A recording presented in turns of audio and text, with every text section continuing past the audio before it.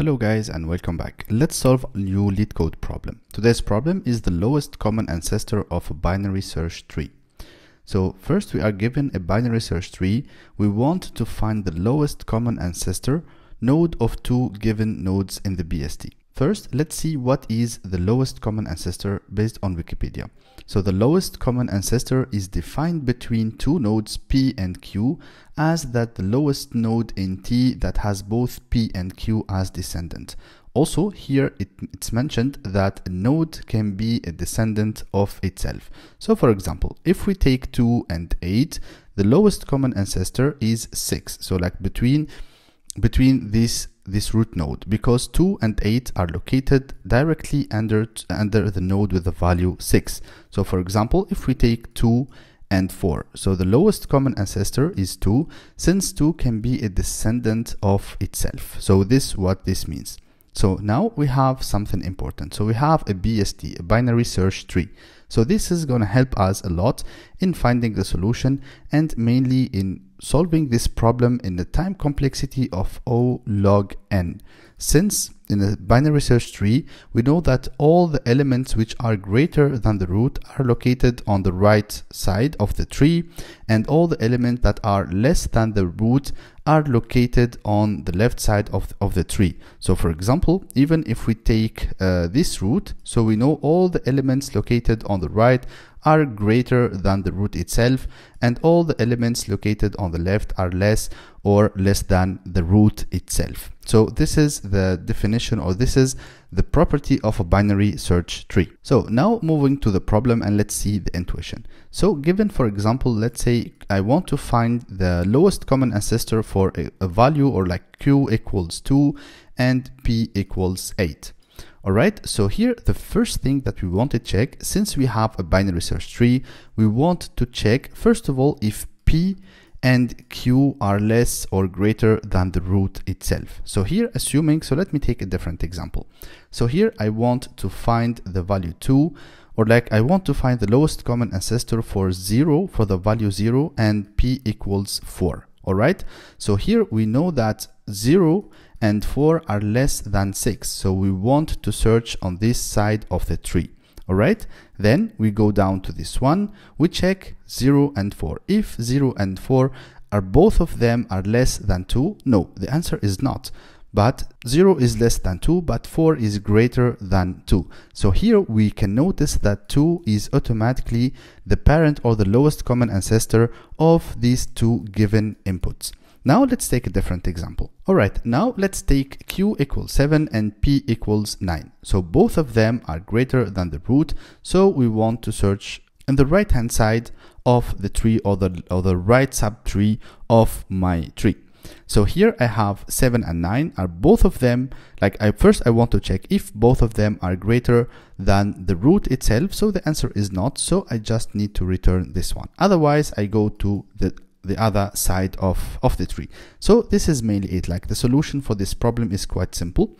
So all I need to do is to check if my P and Q are both of them greater than the root. So I know that I need to go to the right hand side. Otherwise I want to go to the left hand side of the tree.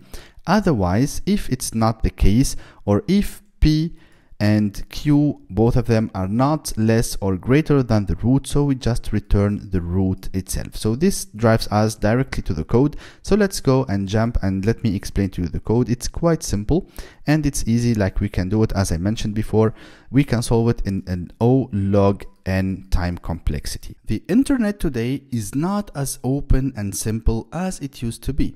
Some content is restricted by location. Websites track your every move, and managing multiple online accounts can feel impossible without getting flagged. Whether you're trying to browse privately, access geo-blocked content, or securely manage multiple accounts, you need a tool that gives you full control over your online identity.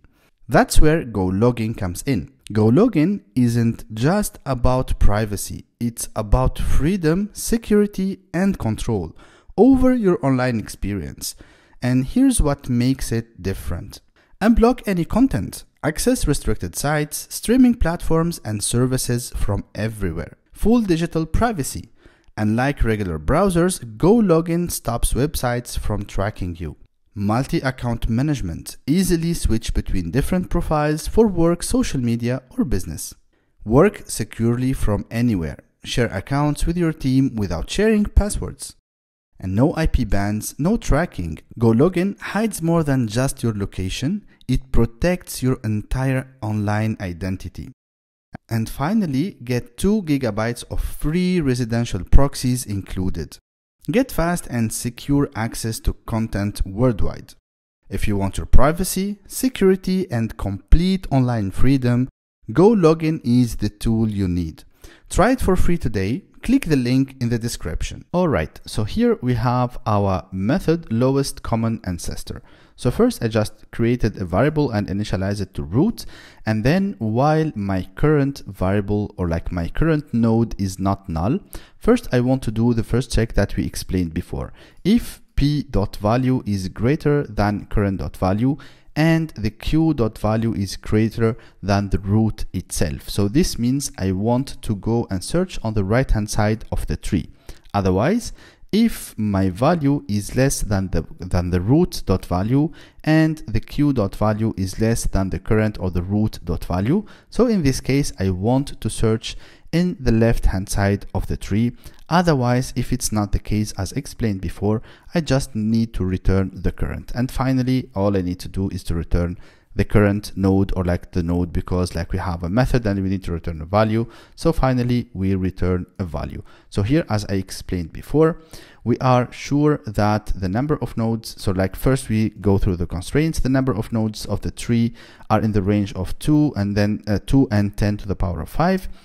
And this is like the range of the values. And here, like the most important ones is all the nodes are unique, and also p is different of q. So for example, we will not have p and q having the same value. And also like the final one, p and q will exist in the binary search tree. So that's why when we return finally the current value, we are sure that we have one response or one result for this problem. That was it for this problem. I hope you got the intuition and I hope you got the solution. If you like this video, don't forget to subscribe to my channel and share the video with your friends, and see you in the next one.